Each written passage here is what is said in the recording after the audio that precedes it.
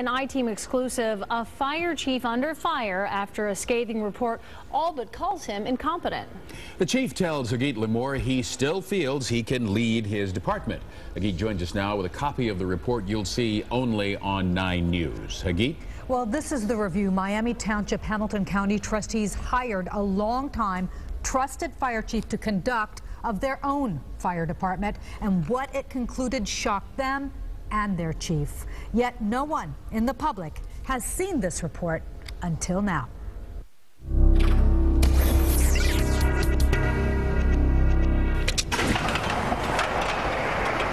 Miami Township Fire Chief Steve Ober looks cool and collected as he opens the door to this new state-of-the-art fire station. But he's been feeling the heat from this outside review. Basically, this report says that you're incompetent. What would you say to that? I would say that I have weak areas, but I wouldn't say that I was incompetent.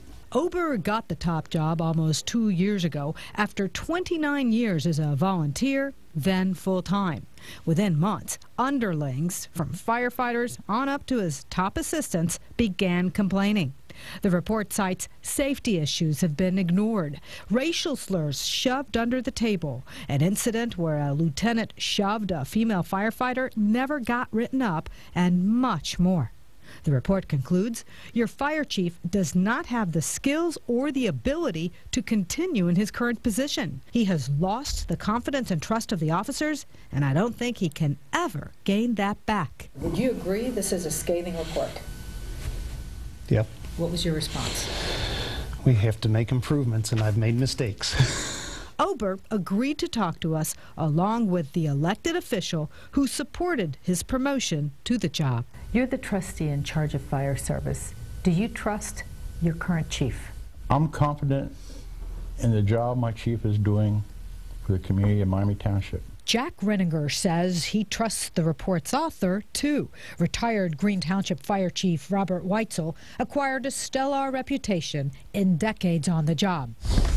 But Renninger stands by his man, despite a line that challenges the chief's integrity, saying he lied to his chief officers. Did you lie to your officers? Never intentionally, and that unless that's their perception. No, I mean, I've never lied. Now, that whether that's their perception is another side of it. None of his employees would talk to us on camera or on the record, citing fears for their jobs. Ober says his years as second in command did not prepare him fully for the top job. Maybe I was not as experienced as I needed to be. And so he agrees with the report's assessment that he was overwhelmed. Yes, I was definitely overwhelmed. I felt that every time somebody walked in the door, I needed to fix it. But he says he's learned to delegate, is taking management classes, and disagrees with the report's assessment of his future here. Do you believe you can gain the confidence of the people in your department? I believe I can gain or have gained the confidence in the majority. I don't know if I'll ever gain 100%. I think Steve's got a way to go. But I still feel that Steve was the only person to put in that job. I just felt like Steve earned his way into that job. And he'd have to earn his way out of it. And you don't think he's earned his way out of it? Not yet, I don't. I need some help or guidance, or at least an evaluation of the department so we know where to move. So you welcome this report? Absolutely. As scathing as it may be, you can only improve if you know your deficiencies.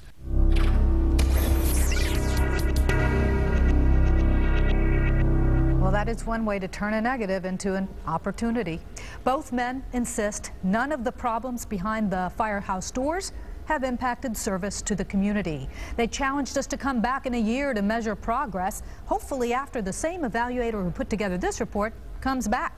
They believe he would reach a different conclusion. We will follow up to let you know. Clyde?